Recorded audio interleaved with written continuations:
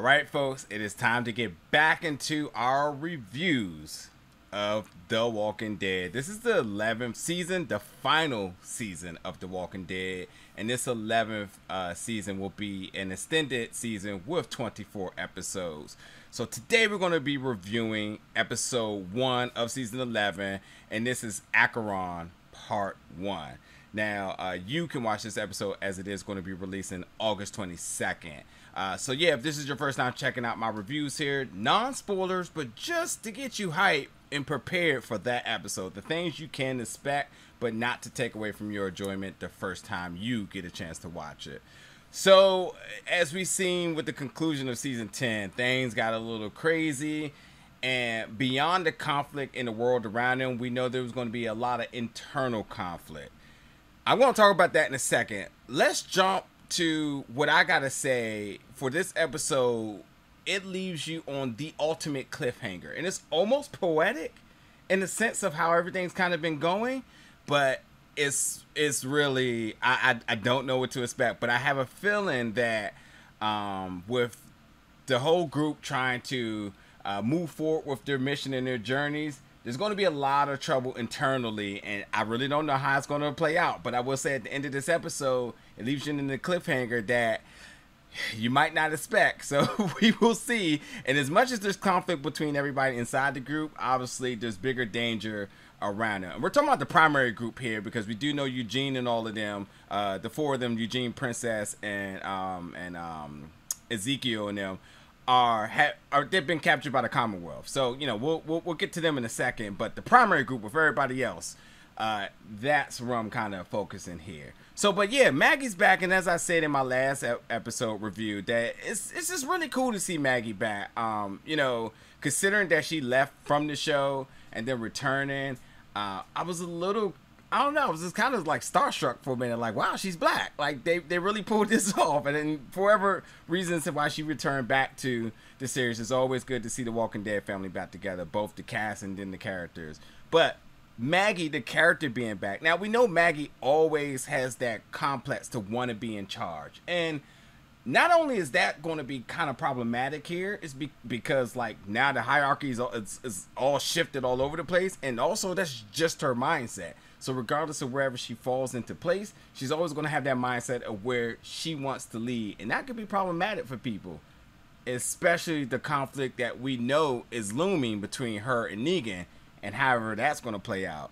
But beyond that, the whole group, they're struggling. They're trying to put Alexandria back together. They don't have food. They have got to figure out how to make this work. They have kids that they got to feed, which is the biggest emphasis here. And obviously, beyond them journeying out to get food, it's also being able to protect everybody in Alexandria, as we know has been decimated from the Whisperer War. So, you know, that's where we see in this episode. We see the group out journeying out to get food. Now, here's what's cool about this. Alexandria, which is in my location, it's about 15 minutes from me. It kind of seems kind of, you know, isolated in the Walking Dead universe. But quite frankly, Alexandria is like 15 minutes from Washington, D.C. And I kept wondering when we were ever going to get to that point. And the group are on their way to D.C., which is really cool because they show the D.C. metro system, and regardless if it's the apocalypse or not, it still looks the same. It's still trash, you know. But we do, because here's the thing, Maggie has a plan, and here, again, Maggie being the leader she is, she's like, hey, I got a plan on how we can make this all work. So she wants to take the team in order to find supplies, food, and everything that should hold Alexandria over.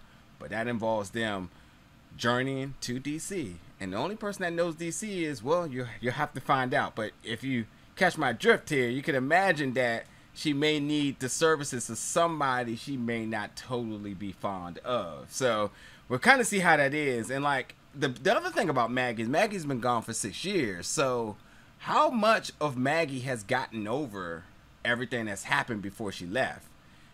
Or how much of her is still holding on to that pain and looking for vengeance. So that's a really interesting thing too. Talking about the other members of the group, Daryl and Carol, they still have each other's back in a very cute way. Can't wait for the Daryl and Carol show. That's going to be kind of, I think it's going to be unlike anything else, to be honest, considering how their banter towards each other. I think it's going to be really exciting once we get to see that. But the biggest thing is that everybody has to stay on the same page because, like, it's still survival out there regardless. And that's where we're truly going to see some conflict with everybody, is being able to be on the same page. Now, going to the group at the Commonwealth, the four of them, they've been captured. We know that. And if you read the comments, you know about the Commonwealth, then you kind of got an idea of, like, how that's going to, like, in what direction they're going to go.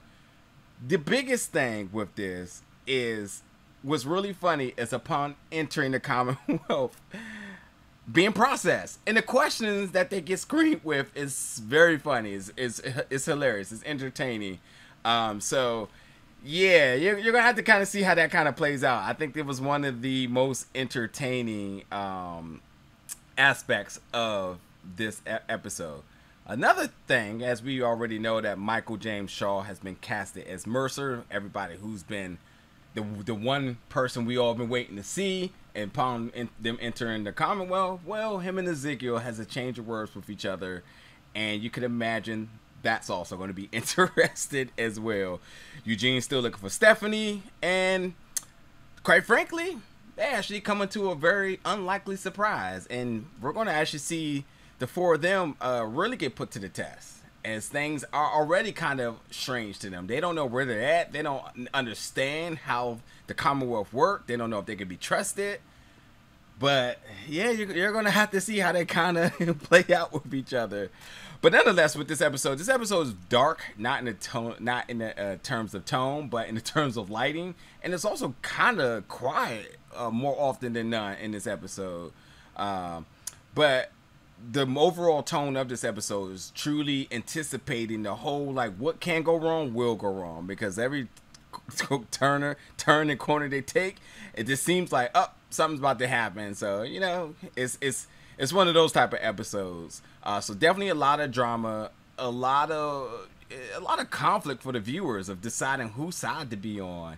I know for one, I love Jeffrey Dean Morgan, so Negan, you know, I always feel a certain special way for him, regardless of his past. I have forgiven him, but that's not to say that the group has. So, you know, it's interesting to kind of see that. But yeah, you know, it's time for me to jump over to reviewing the second episode. I need to watch it first, but yeah, definitely let me know your excitement and your anticipation for this episode. And once you're done, then you can step over to the following episode, and then you will have to wait till you can see it, because yes, we did get to be able to see a couple of episodes early, but I will not be spoiling anything for you. That way you can still enjoy them once you get an opportunity to do so. But yeah, folks, thank you so much for watching this one, and I'll see you over for that next review in a second.